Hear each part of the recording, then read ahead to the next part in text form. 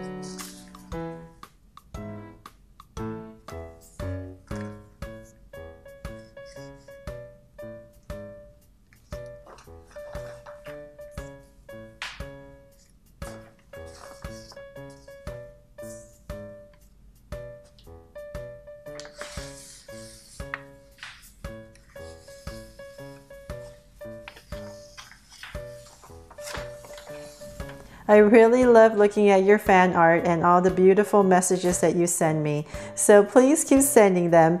And if you're new to my channel, you can send me your fan mail to this address right here. And I promise I will try my best to show them in future videos. Keep drawing, keep smiling, and I love you, and I'll see you guys later.